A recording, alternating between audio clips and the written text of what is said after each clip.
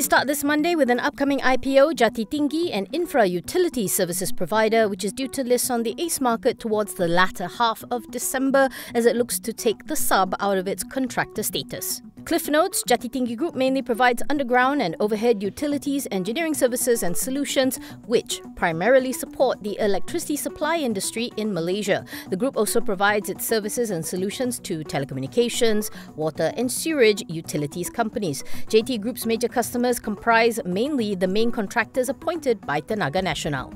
The IPO is expected to raise approximately 18 million and the bulk of the proceeds will go for repayment of bank borrowings and general working capital. Establishment of its presence as a main contractor from its current sub-status and securing more large-scale projects is in the pipeline. On top of its current scale of operations and ongoing projects in Peninsular Malaysia, the group intends to expand geographically to East Malaysia, seeking opportunities to undertake additional infrastructure utilities projects there.